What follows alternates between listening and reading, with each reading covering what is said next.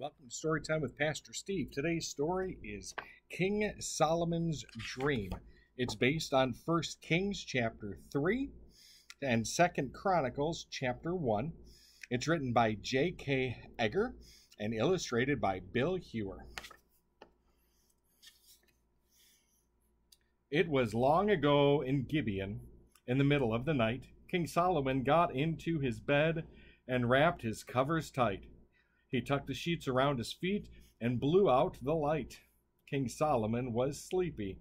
He quickly closed his eyes. He slept a sleep so sound and deep, and then came a surprise. A voice called very softly, a whisper very near.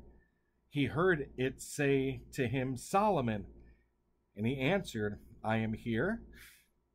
He did at first feel frightened. It did at first seem odd. King Solomon, his name once more. And who was it but God? "I am going to give you something. Say what it is to be. Think what you want in your heart of hearts before you answer me. Think what you want in your heart of hearts. Could he really have heard him right? Would he truly receive whatever he asked right there in the dark of night? But God, who made the whole wide world, can make any wish come true. And he said, 'Whatever you ask of me, I will give that thing to you.'" King Solomon started thinking. He thought and thought and thought. "I want to ask for the very best thing and to answer the way I ought." King Solomon tried very hard to decide. He found it difficult to task. At first he thought that long life was the thing that he should ask. "I'd like to live a long, long time and watch my children grow. I expect they'll grow up properly, but I'd like to really know. I'd like to see my children wed, have children of their own. Oh, I'd like to know I'd still be here when my children are all grown. And my children's children's children, that will be a merry sight. I'll visit them at bedtime and I'll kiss them all good night.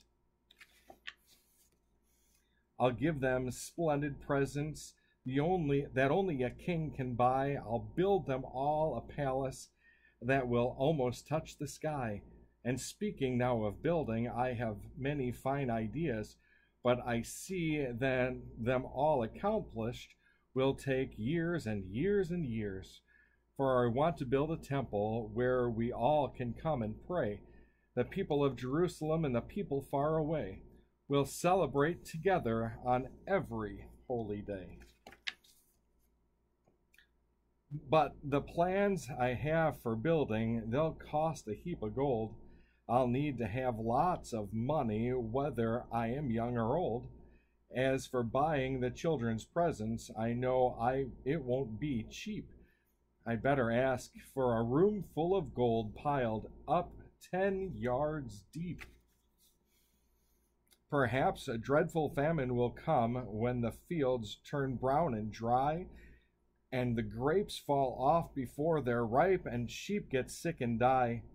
I could send my messengers speeding on to kingdoms far away to buy food for the people's needs. I'd have the money to pay. And my people, when they see me, will shout, 'Hooray, hooray! There goes our good King Solomon, who gave us food today.' But what if famine isn't not the thing that brings a trouble to our land? What if there comes an enemy king with weapons of war in hand? And what if he brings thousands of soldiers in armor gleaming bright, and our men must leave their homes and herds and go away to fight? Oh, I'm sure we would finally win such a war. Our soldiers are brave and they're strong, but many good men might die in the fight, and wars can go on for so long. I think I'd better make a wish that will keep us safe and free. Defeat and destruction on every foe who comes over land and sea. And then I'll watch over all the people, which is what a king should do. For people are dearer than the buildings or gold, as my father David knew. My father was a good, good king, and he was good, good man. I don't think there's a better king ever since the world began. He loved the Lord, he kept his word, and our people grew strong and free. And now he has gone to his heavenly home, and the king in his place is me.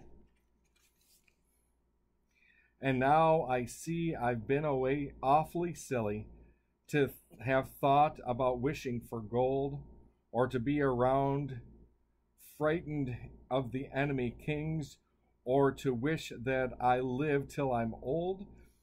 When I think how I almost wasted my wish, it makes me feel prickly and cold. King Solomon stayed very still in the dark and waited to hear the voice. He felt very peaceful within his heart, for he knew he had made his choice. And Solomon said, O Lord my God, you made me Israel's king, and now you have told me to make one wish, to ask for anything. My father was a good, good king. I want to be one too. Well, what its most important thing a king ever has to do. I think I know the answer true. The answer comes from you. You brought us out of Egypt by your mighty outstretched hand, and gave us all the holy law before we reached our land. You gave us the 10 Commandments and taught us right from wrong. And you said, keep my commandments, and I'll keep you strong. Oh, a king must try to keep the peace and build a nation's wealth, but greater than these is justice, for it's the nation's health. Now every day the people come with quarrels for me to decide, and each man claims he's telling the truth and someone else has lied. And when two neighbors disagree and neither one will budge, they bring their questions to the king and let me be the judge. I feel just like a little child sitting here upon the throne. When important questions of right and wrong are left to me alone, I need an understanding heart to know what's false and true. The wisdom to do justice is what I ask of you. For a king must carefully help his people to know what's right, wrong, and right. The wisdom I will need to do justice is what I ask tonight. And God said, behold, I've done as you wish, for what you ask is right. A wise and understanding heart I've given you tonight, and I'll grant what you didn't ask, honor, power, and gold. And if you keep my commandments, you will live to be quite old. King Solomon woke from his wonderful dream. It had been a dream, he knew, but he woke the wisest man on earth, and God's promises all came true. Wisdom is a wonderful thing, to know what is right and wrong. God has put that on our hearts, to be able to understand and to judge what right and wrong, to tell the truth, to be honest. Our prayer is like Solomon's prayer, that we continue to learn how to be honest and truthful. May God bless you today.